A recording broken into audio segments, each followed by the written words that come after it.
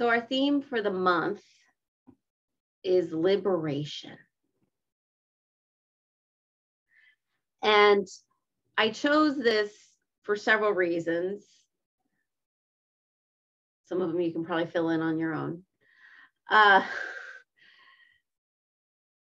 But I was listening to a podcast with my friends, Reverend Kelly Isla and Reverend Ogenholder, and Kelly was talking about how freedom is a moment and liberation is an action, is active.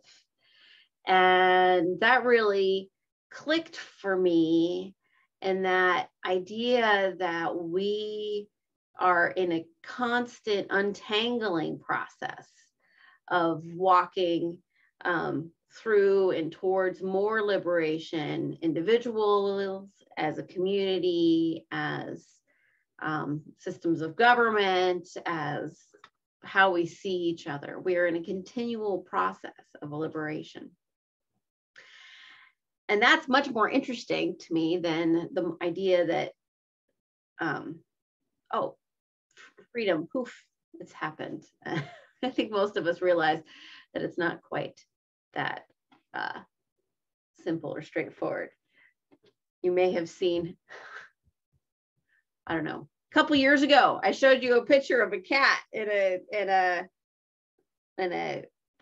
carrier, but the lid was off, but it was sitting there looking at the gate, even though all it had to do was turn a little bit and jump over the edge. And so I think that that's a really great reminder about the idea that we can be technically free, but internally not. Or we can still have systems in place that are oppressive. So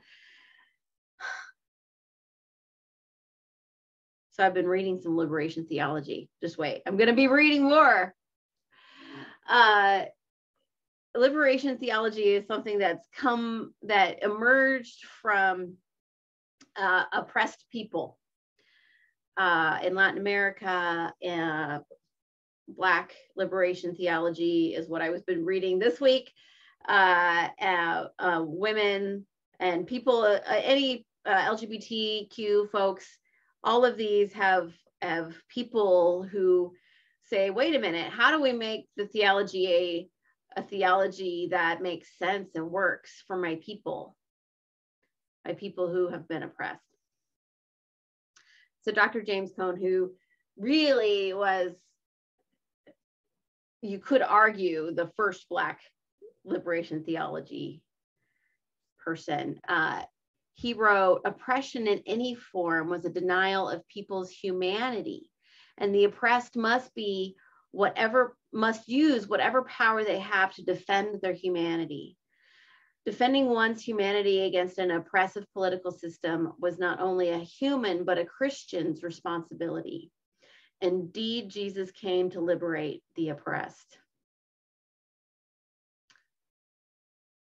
And so there's a lot in there, but the idea is what we have also looked at while we've been studying with Drs. Borgs and Crossan, their books about what it meant at the time of Jesus, the things that he was teaching. And what Jesus taught at the time was to stand for the little people, stand for the people who were not having their needs met, stand for the people who were being held back and held down by the system. The religion or the teachings of Jesus was not for the people in charge. I mean, he was telling them to knock it off. That was his message to the people in charge. And so if we step into that to me is where the liberation comes from. It is both a social movement realizing that our humanity is tied to our neighbors. And it's also about freedom within ourselves, liberation within ourselves. Charles Fillmore defined liberation as we are not to be liberated through suppression of sense or by violent overcoming, but through a steady step-by-step demonstration over every error. Merriam-Webster defines liberty as the quality or state of being free, the power to do as one pleases, freedom from physical restraint, Avi, freedom from arbitrary control, the power of choice.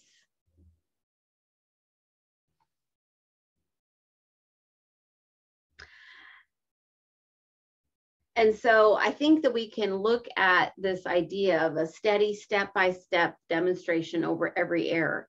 You know, Charles Fillmore used error as a way to talk about any of our misbeliefs, any assumptions that we may have made about ourselves or about the world. I'm not actually sure how much he thought about the world. Myrtle did though, so we'll go with that. And so one of the things that I really enjoy about the Forest Fair this weekend and about working at the Renaissance Festival a couple weeks ago is that people show up expressing however they want. They show up wearing pointy ears and flowers and glitter and, you know, whatever outfit might feel right for them. And I think it's a wonderful, beautiful thing, because self-expression, or the ability even to try different things to see what fits, is part of liberation.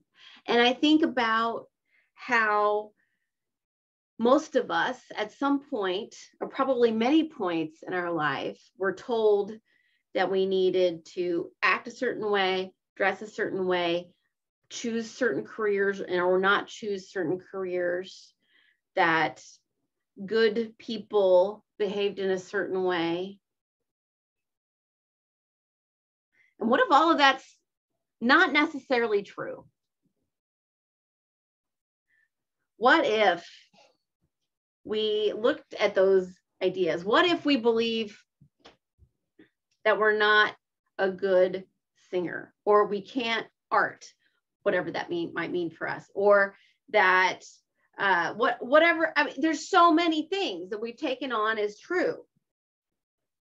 And those are the jails that we put ourselves in. Those are the shackles that hold us down. We believe that I'm just one person. What difference can I make?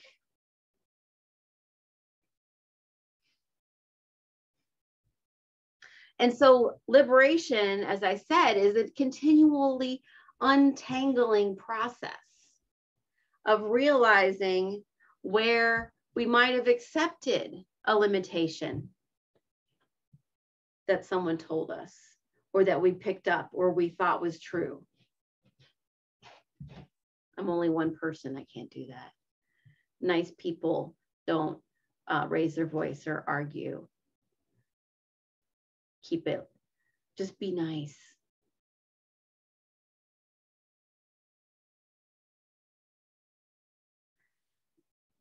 Unfortunately, people who are hurting, people who are suffering, don't have the freedom to be nice. If you're drowning, you do whatever you can to stop drowning. And so those of us who are not drowning should not be saying, hush, hush, hush, we're trying to listen. We should be saying, how do we get the people to stop drowning?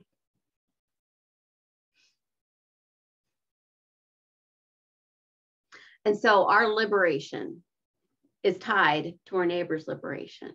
Our freedom is tied to our neighbor's freedom, our humanity. I just imagine with, a part of me hurts for the people that I think about in history and now who do things that harm people in big systemic ways. I think how painful it must be to be so disconnected from their neighbor, to be so disconnected from their humanity and love and joy, that they behave in the ways that they choose to behave. That doesn't mean we shouldn't draw a line there. We definitely should. But if we can see them as people in that way, then we don't dehumanize ourselves by dehumanizing them.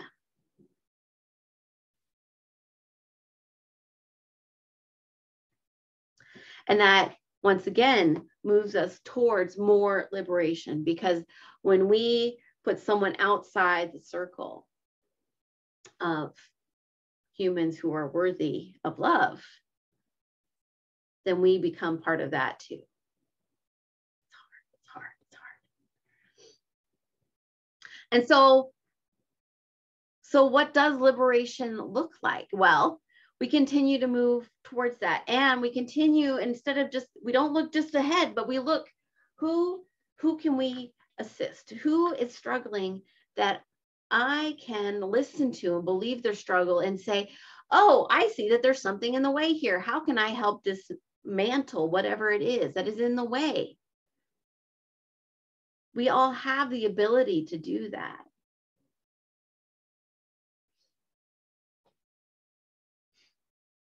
So this month, we're going to look at what limits have we accepted as true in our own life, in our world. What quote unquote social norms have we decided, oh yeah, that's just the way it is, but what if they're not?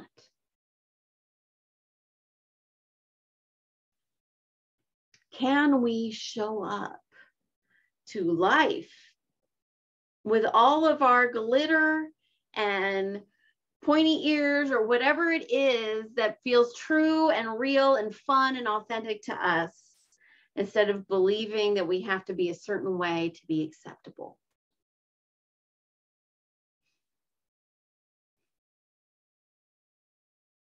So those are the questions that we get to ask when we're talking about liberation.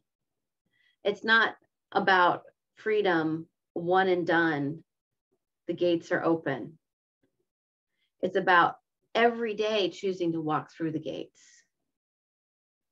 It's about every day choosing maybe to leave behind the city that had those gates to begin with, and then realizing, oh, look, there's another set of gates.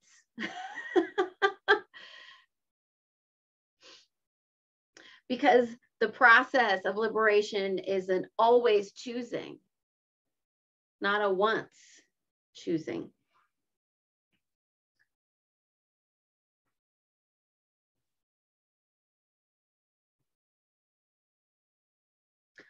The process of liberation is about speaking our truth.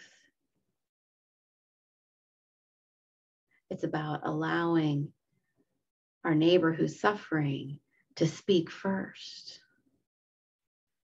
It's about believing and trusting and supporting. It's about coming into our deepest center, our spiritual truth. That's where we are the most free. And then we believe it. What if we believed it? Our absolute word today said, I am divine. I'm always free. I'm always free. And yet, we still have to walk through the gate. We still have to walk through the gate.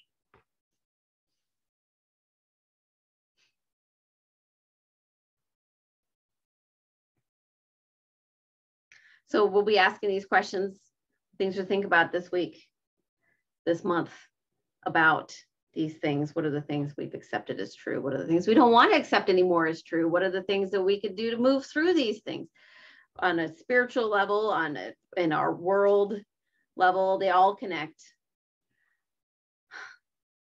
So that's the thing to think about for now as you go forth through this week, where some choose to celebrate the idea of freedom, realizing that that step of freedom is one step, but it's not true for everyone.